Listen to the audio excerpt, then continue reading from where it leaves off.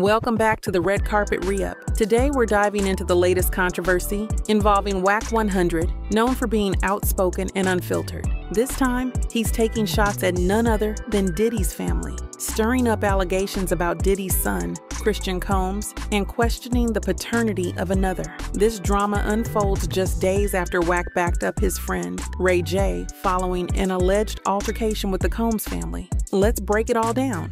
On a recent live stream, Wack 100 alleged that Christian Combs, also known as King Combs, was caught in intimate situations with transgender women. Wack suggested that this revelation was his way of warning Christian to leave certain people alone if they cross paths. He was unclear at first about which Combs son he meant, eventually clarifying it was Christian. Wack has always been bold, but taking aim at the children. Nigga, you fuck with transgenders.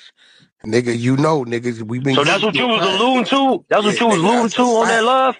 That's a fact. Which son? That's the one look like it.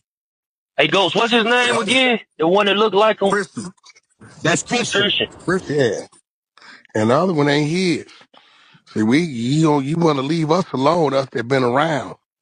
No. Of Diddy, one of the most powerful figures in the music industry, is a new level of controversy, even for him. But Wack didn't stop there. He went further, casting doubt on the parentage of one of Diddy's other sons, suggesting that one isn't biologically his. While Wack was vague about which son he meant, it's likely he was alluding to Justin Combs. Diddy adopted Quincy Brown, the son of Al B. Shore and the late Kim Porter, so the statement may also be trying to reignite that conversation, casting doubt where there really isn't any. It's clear Wack's words were designed to stir up attention, and perhaps fuel any tensions between himself and the Combs family. This recent rant wasn't random.